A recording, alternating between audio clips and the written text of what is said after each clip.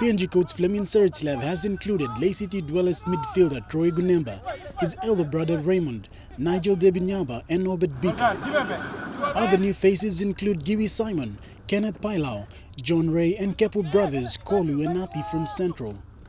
The 5 Solomon Islands-based players include skipper David Mutha, forward Tommy Sammy, defenders Korea Kupaiga, Daniel Joe from Marist FC, and Michael Foster from Malaita King FC. Also included in the squad are New Zealand-based Raymond Gunemba and Australian-based Nigel Debinyaba.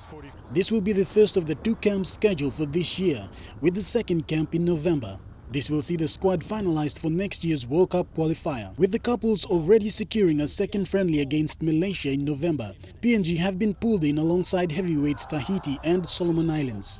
The winner of the second leg of this qualifier will take on South America's 5th place team for a spot in the 2018 FIFA World Cup in Russia. Shane Saroya, National EMTV Sports.